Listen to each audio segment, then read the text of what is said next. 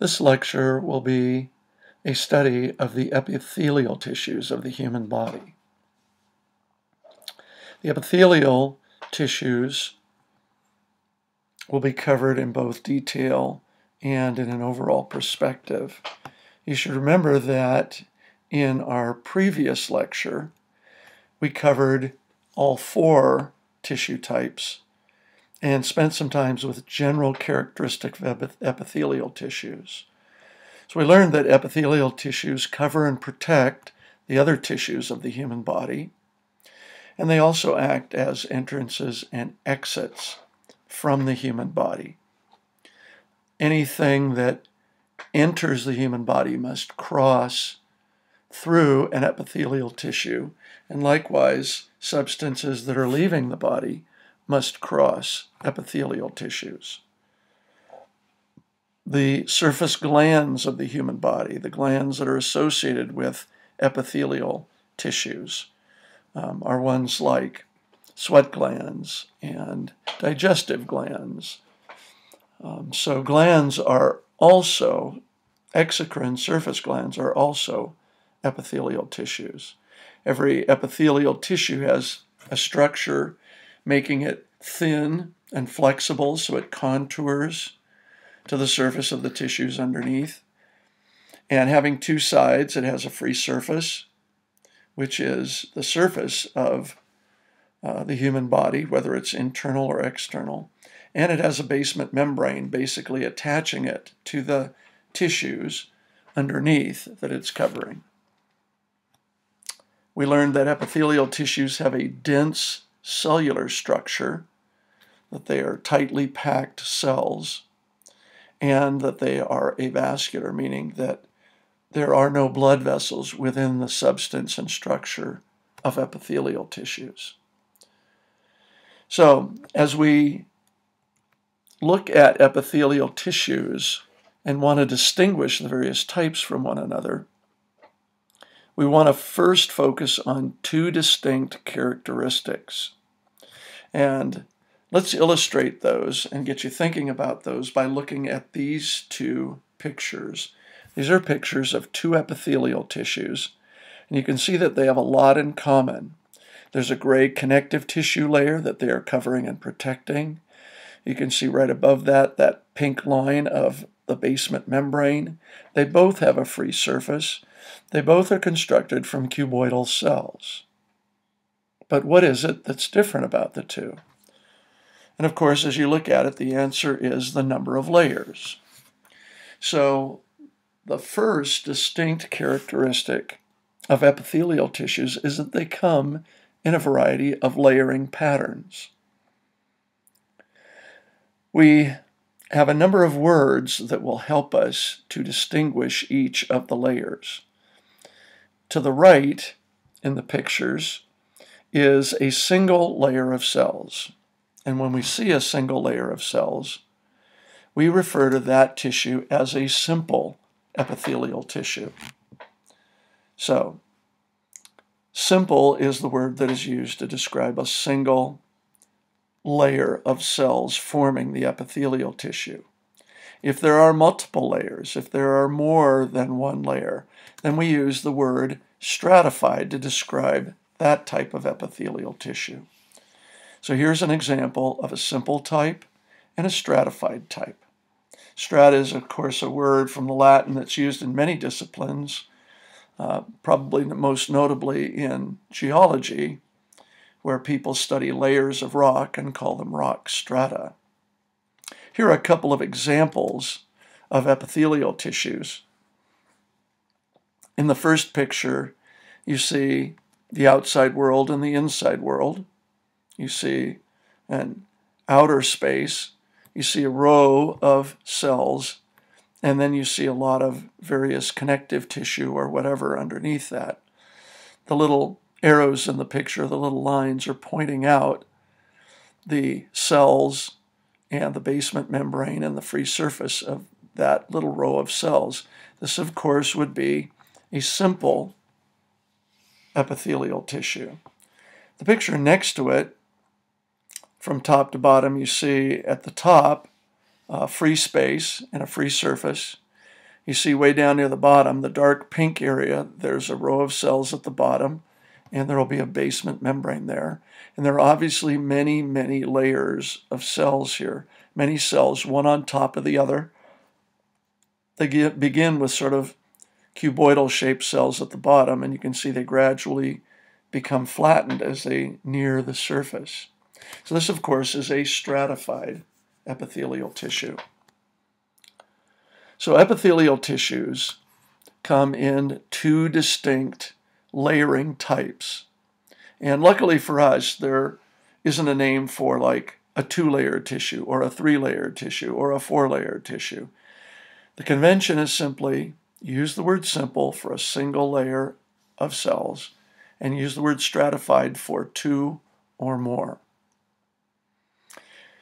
In the handout that you have that relates to this lecture, we see a diagrammatic representation of determining here's the simple and here are the stratified. And then you can see within those both there are other characteristics that divide the simple and the stratified into various types of epithelial tissue. And so epithelial tissues have a layering type, and then there's a second characteristic. And let's look at 3 more pictures and notice that these are very much alike.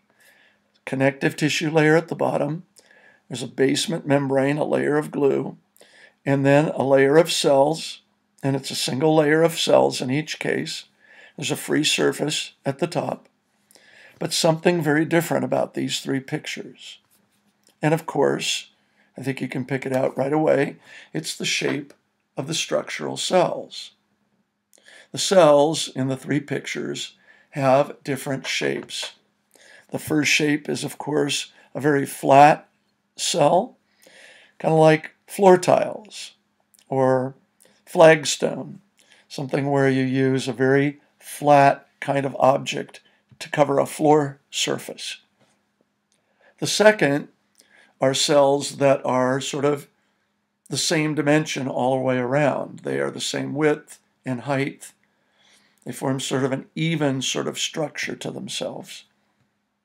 And then the third picture to the right is, of course, very tall cells.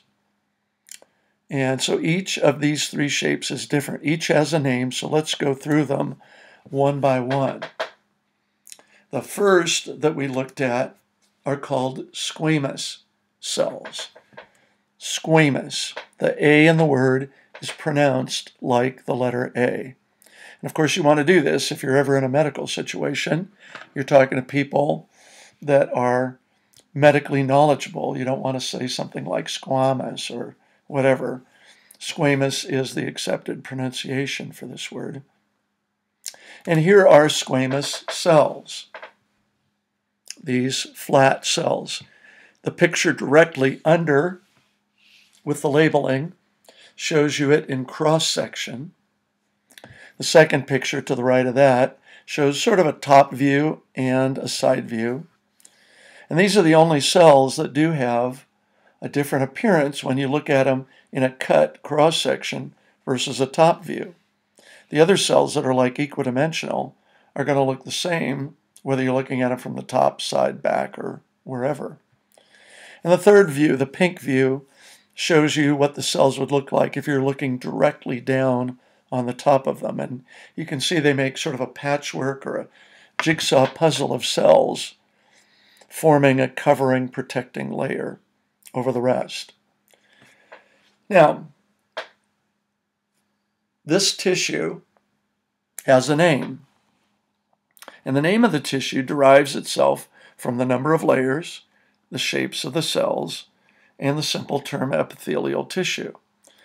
So in naming this, the first word you would use would be the layering word, which is of course simple.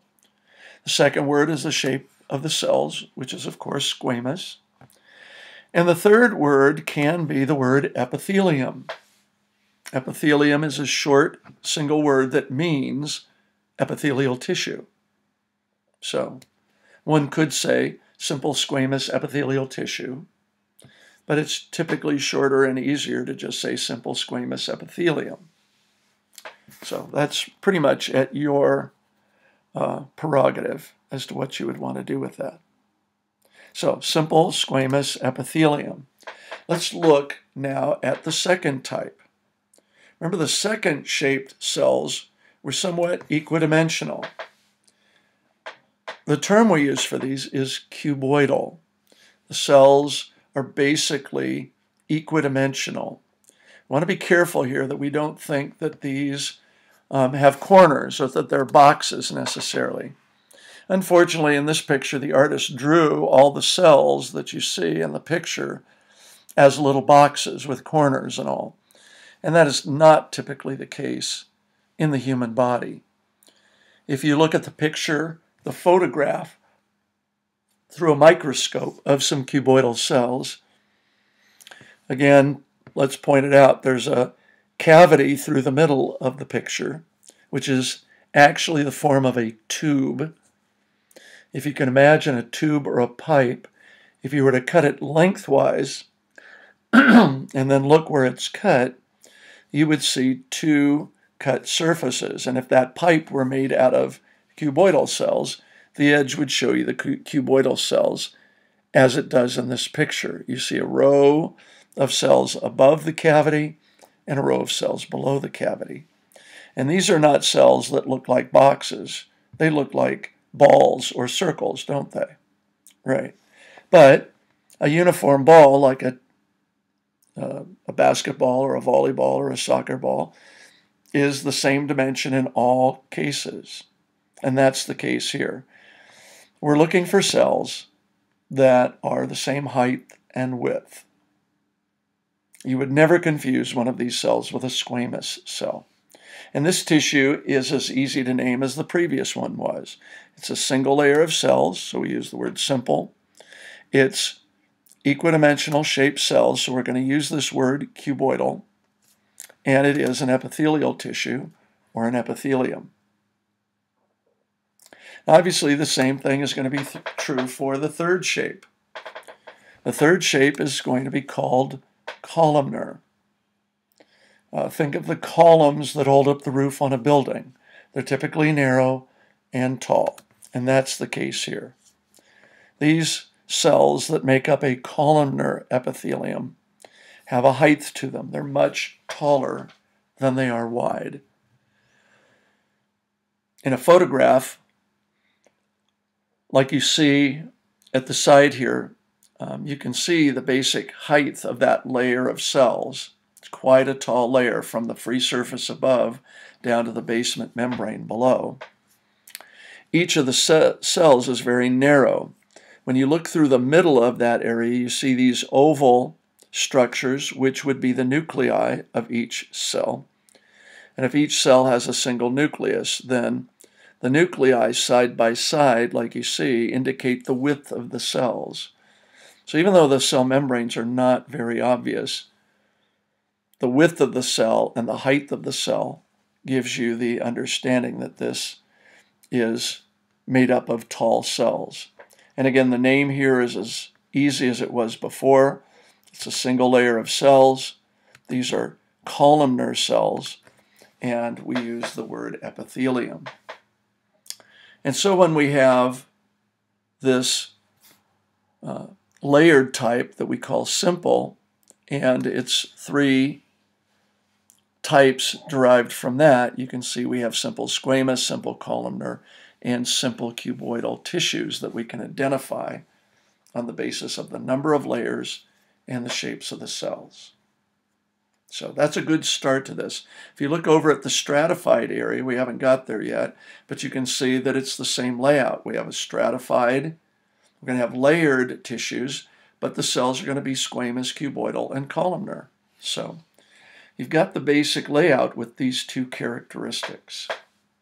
So that's an important place to get to in your understanding of epithelial tissues.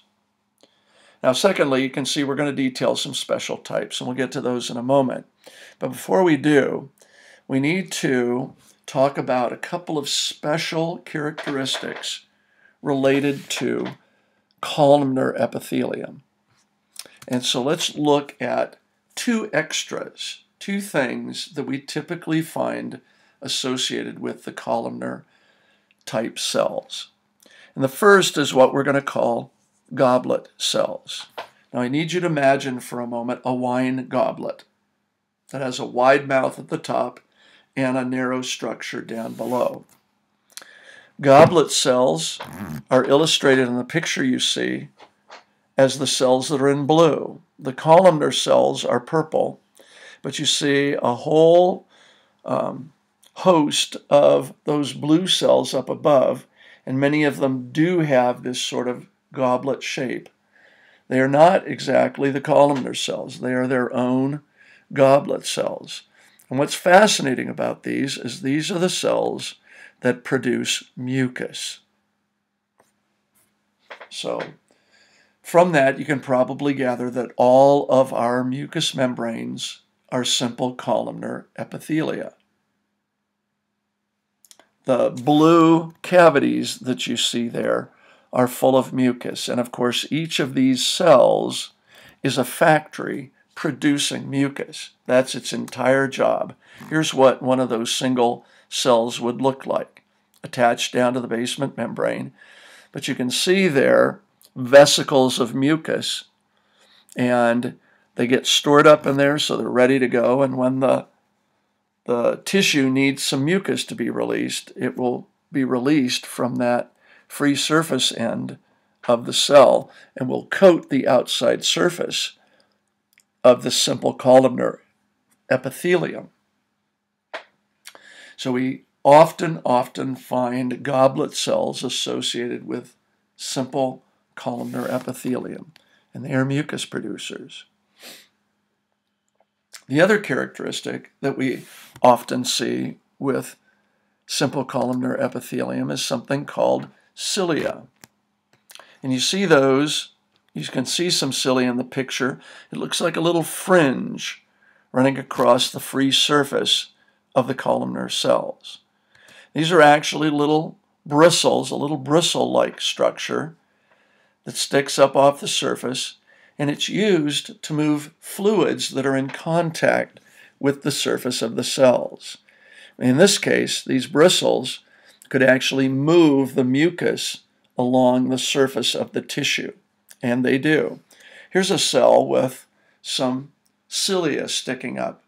They have little motors down below, or little contractile fibers that can actually move the bristles in sort of a rowing action. And just like oars on a boat might push water by, the cilia on the surface of a columnar epithelium will cause fluid to move. A good example of this would be in a woman's reproductive system. She has ovaries that produce eggs, but the eggs, if they're going to be fertilized and going to grow into a child, need to make their way to the uterus. And there are tubes that lead the eggs to the uterus. They're called fallopian tubes or uterine tubes. The egg has no ability to move. The sperm from the male have little tails that will whip, and they can actually swim to join or meet an egg, but the eggs have no ability to move. And so how do they get from the ovary to the uterus? Well, the fallopian tubes are lined with a simple columnar epithelium that is ciliated. The cilia sort of row or beat fluid down toward the uterus, and the egg actually just rides the current of fluid all the way down the fallopian tube to the uterus. So here's a case where the cilia are actually helping to move cells to the place that they need to arrive. Here's a picture of a simple columnar epithelium that's ciliated, and you can see the little bristles sticking up from the surface. So in this case, we would describe this tissue and we would include the word ciliated in the definition of simple columnar epithelium. So there are two characteristics that are only associated with the simple columnar epithelium. Now, in the simple epithelial tissues, there is one special type. And this is a type that has a varying characteristic. And that varying characteristic is the number of layers. You know that all of our epithelial tissues are typically simple or stratified. But here we have a special type of simple columnar epithelium that is known as pseudostratified. Now that name will mean something to you if you know the word pseudo, or the piece of the word pseudo here. You know stratified means layered, but what does pseudo mean? And many people will guess, oh, it means false, and yes it does, but it's something a little more than false. Oftentimes things that are false are blatantly false. Like if I said right now that I'm speaking to you in Russian, you know that that is false, obvious.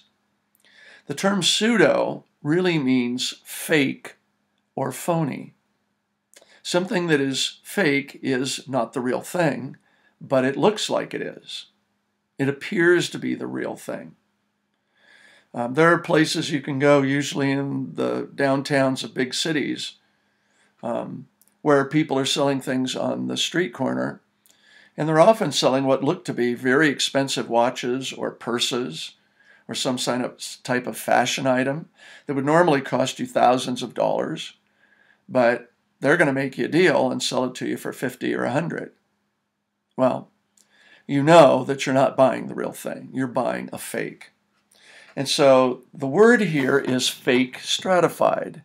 In other words, if I said that's a fake Rolex watch, you'd know it wasn't the real thing. It would look like a Rolex watch. So pseudo-stratified means fake stratified. It looks like stratified, but it isn't. So a pseudo-stratified special type is actually a simple type of epithelium. It just appears to be layered. And here's why. The cells have a very interesting arrangement. These are all columnar, tall cells. It's tall enough that the total bulk of it could appear to be several layers of cells. And in the picture here, you see cells that are tall and columnar. Some of them look like they're shorter. In reality, those cells are actually wrapped around other cells and reaching the top behind them. So it's a very disorganized, a very haphazard arrangement of cells.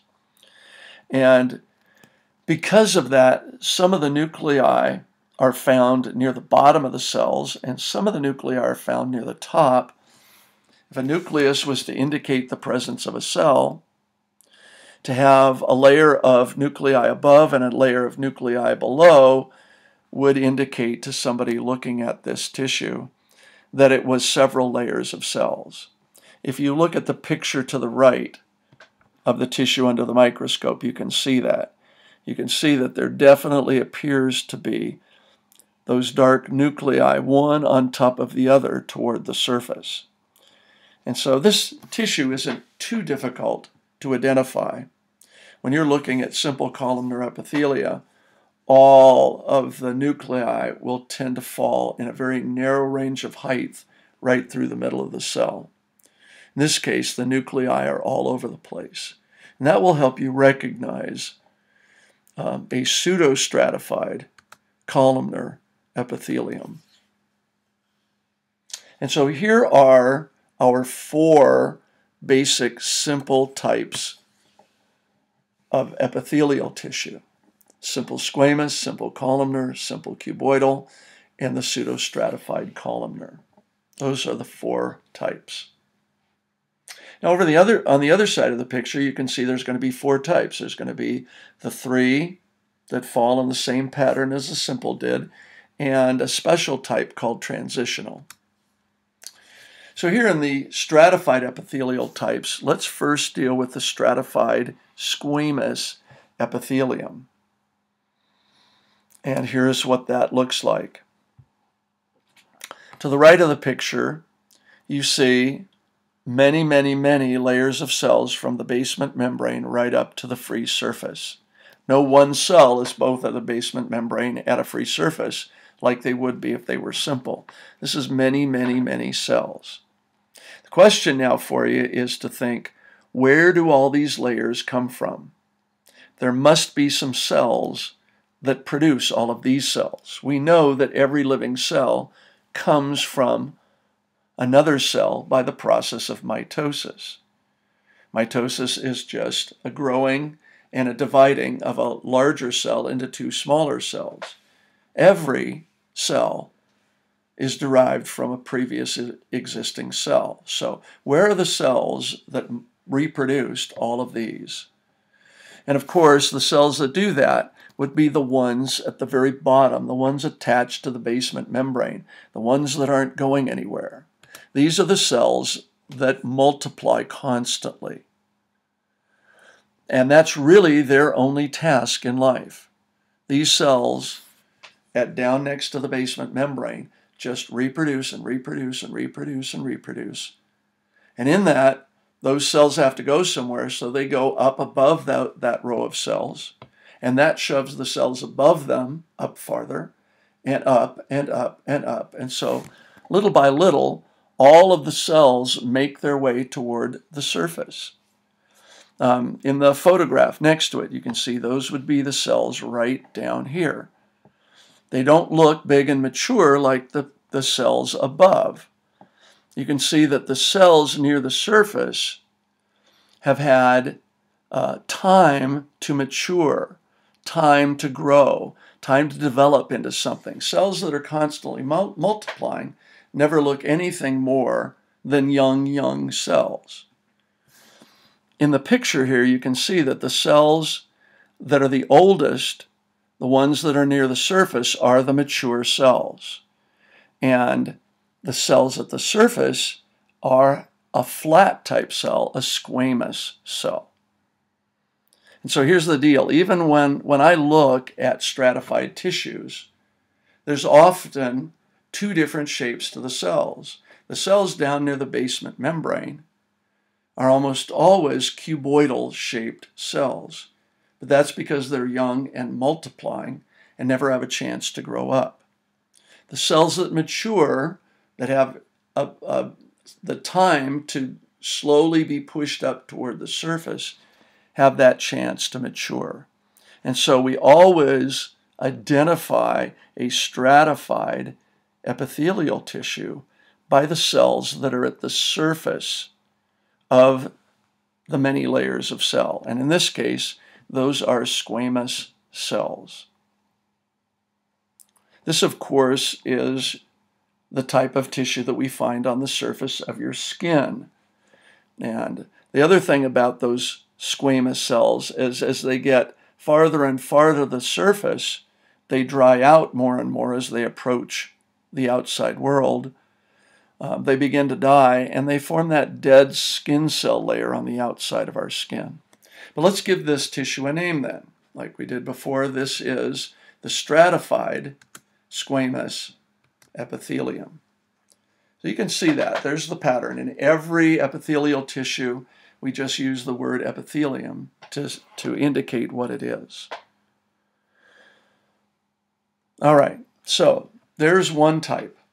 A second type of stratified is stratified cuboidal. And since the base cells that are multiplying are the cuboidal cells, and all the cells are cuboidal, then this is a pretty simple type. Here, we typically don't have many layers. You saw maybe 50 or 100 layers in that stratified squamous epithelium. Here, you see just a couple of layers. If you look at the picture to the right of this tissue under the microscope, you see just basically 2, perhaps in some places 3 layers of cells. So this is what we would refer to as stratified cuboidal epithelium then. And lastly then, the stratified columnar, following the pattern that we've seen. Here are cuboidal cells at the bottom, the ones that multiply, and columnar cells near the surface. In the picture to the right, you can see that there's a lot more cytoplasm to the cells at the surface than there are at the cells at the basement membrane. So this is typically a tissue that has just a few layers of cells. If you see many, many, many layers and the surface are squamous, you know it's simple squamous. The stratified columnar epithelium here and the stratified cuboidal are both tissue types that are fairly rare in the human body. Of course, stratified squamous is everywhere as it makes up the skin. These are a little bit more rare, and we'll talk about where we might find some of these tissues in just a little bit. But let's deal finally with, in the stratified epithelial tissues, the special type here.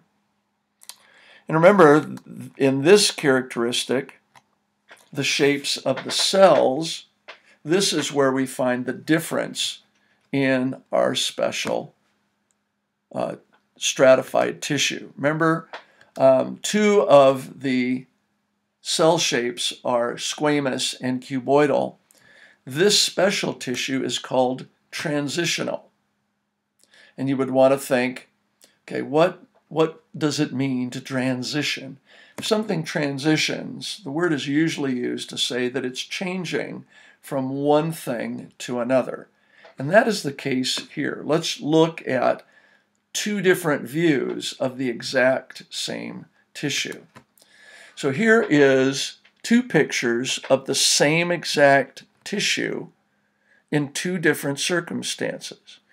Transitional epithelium is typically found in the urinary bladder. And one of the things we know about our urinary bladders is that they blow up, they inflate with urine. You know when your bladder's full. You know when you need to go. And the urinary bladder is not like a fixed storage tank, like just an object, like a gas tank that it could be full or it could be partly empty and have air inside. The urinary bladder is like a balloon. And as the body pushes urine into it to store it, it inflates like a balloon would. As it inflates, the epithelial tissue that lines the inside of the bladder changes by stretching. So in an empty bladder, you can imagine that the tissue is thick, like you see there. It's many, many cell layers. It is a stratified tissue type. And that's important because if this is lining the bladder, it's lining it because we want to keep the urine in the bladder. We don't want the urine to leak back into the human body. And so your urinary bladder is built with a stratified epithelium that's going to prevent that. But as you can imagine, you've got a certain amount of epithelial tissue in there. And if the bladder is going to inflate, as it does, that tissue, that transitional epithelium, is going to have to stretch to become wider and thinner, as you see in the other picture. So putting it under a microscope, if you put the transitional epithelium from an empty bladder there, it's going to look like a stratified cuboidal sort of tissue. But if you had cut a piece of tissue from a bladder that was very full and it's sort of frozen in that stretched out shape, it would look very much like a stratified squamous sort of epithelium, other than not the real stratified, because that would have cuboidal cells at the bottom. But these cells can stretch out and still maintain that layering that's going to keep the urine in the bladder. Here's a picture of what bladders would look like if they're full or empty. So if you look at the empty bladder on the left there, you can see that the tissue is quite thick, and you can see that it stretches out in the case of the full bladder. So transitional epithelium is known because the cells change shape as the tissue stretches. Most epithelial tissues are not capable of stretching. They are what they are. But this one is unique. So here are our four simple types and our four stratified types. You should be able to recognize these visually and be able to name these various tissue types. The last thing that I want to do with you is just make sure that you could name some places where these tissues might be located. And so here's locations for simple epithelial tissues. Think of the shape of the tissue as we describe each of these. Simple squamous, for instance, is very, very thin.